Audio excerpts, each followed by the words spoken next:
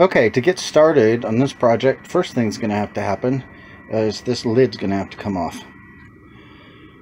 This is my freshwater tank, and as I shared with you in another video, I filled this, then discovered I had water leak on the other side of the trailer, which would be where the gray water tank is. So now I need to drain this out, and then I'm going to remove it, clean it out, and then I'm going to stack it back here. I'll be opening this slot up, and then I'll be standing it up in here. So it would look like this, basically. It will go into that space. Okay, and then the idea is, obviously that seating area goes away, and then that frees up that space to be used for something else. So let's get into it. You know when you get that feeling you're about to start into something and you wonder if you should? That's where I'm at right now. Kind of like there's no turning back from here, so let's just get started. First thing you got to do is find the... Remember, this video is for beginners, guys and ladies. So I don't know crap about interior work, as I've mentioned before. So I'm just going to start it off just like... You know, we're all in this together, starting from the beginning. So you got to find the tool. Just this simple little set from Walmart. Probably 15 bucks, I would guess. And we can get going. Just like that, we're underway. Alright, that starts it. Next thing I'm going to do is go up into my cupboard and grab a container that I saved because, well, I'm a thrifty kind of guy and I save stuff. I think I'm going to use the old fresh cilantro salsa as a container.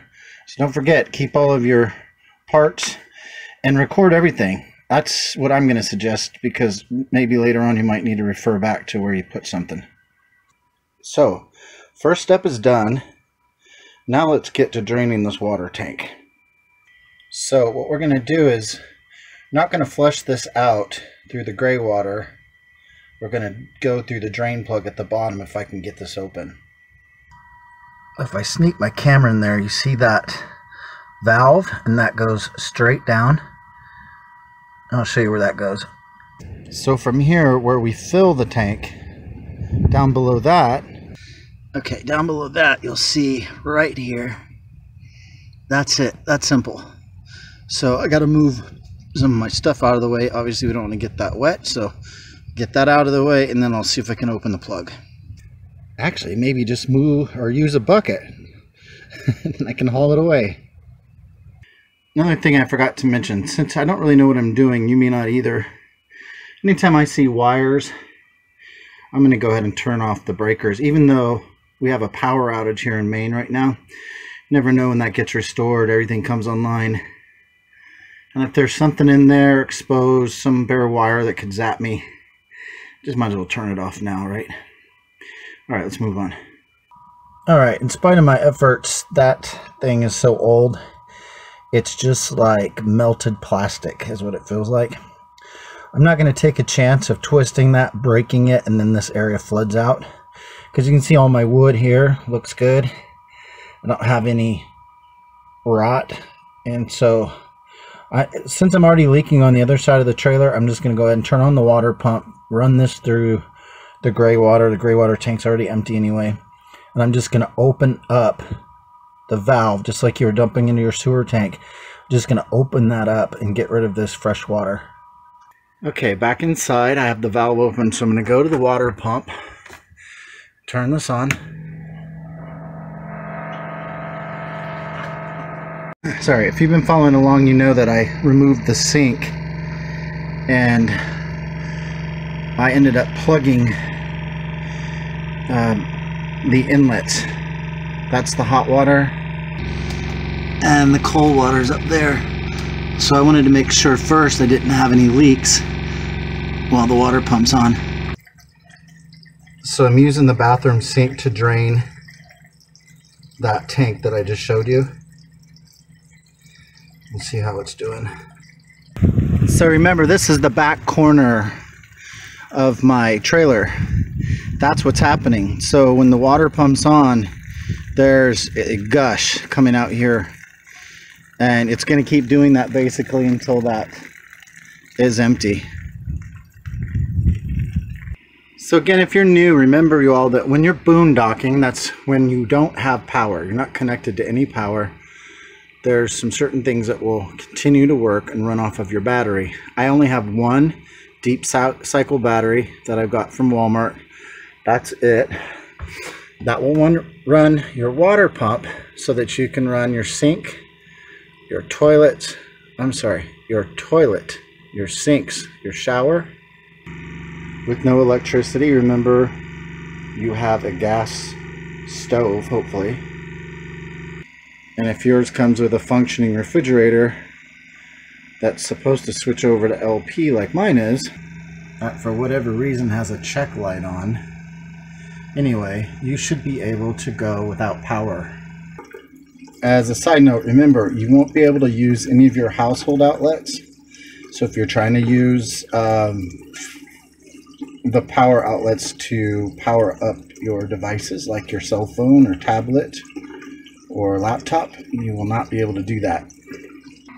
And that's why I made the other video showing this setup. Using a portable power pack, using an inverter. See the other video I have for that, I'll link to it. And then plugging that into your device. Okay, now I'm beginning to hear a strange sound.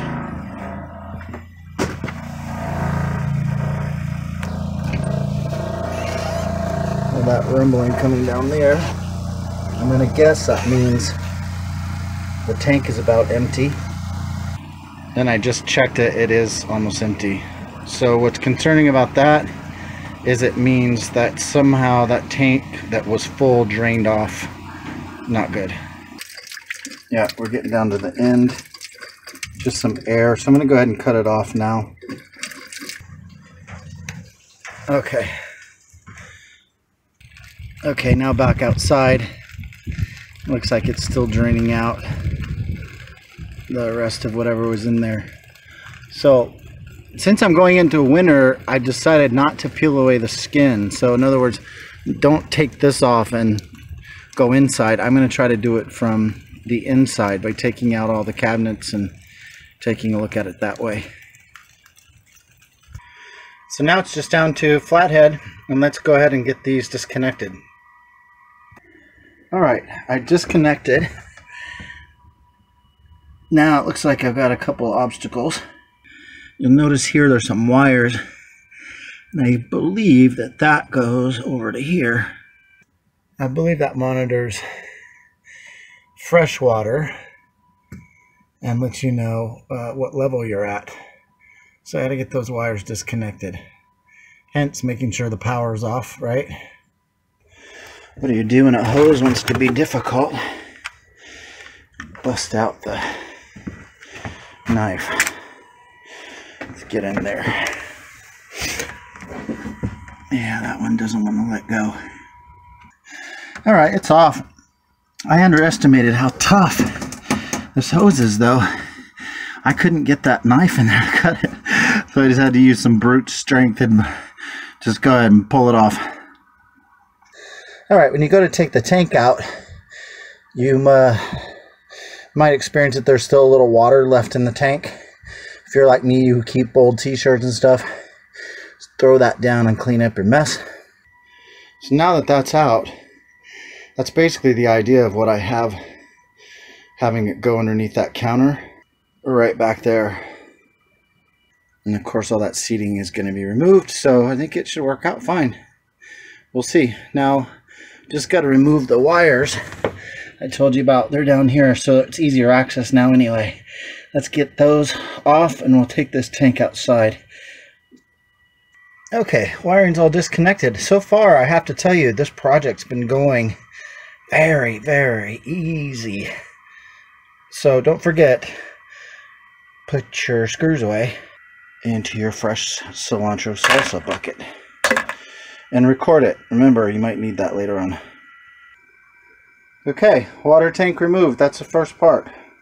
Freshwater tank out.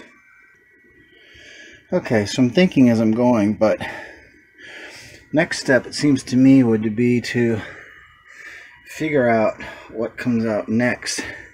And it looks like these trim pieces might reveal a secret. Let's pull these out. No, it looks like staples. I'm guessing some of that's going to have to be pried out of here, unfortunately, but I'll investigate. Okay, when you don't have a workbench or a shop, this has to do. The back of the truck. There we go. We'll empty her out that way. How about that way? That should do it.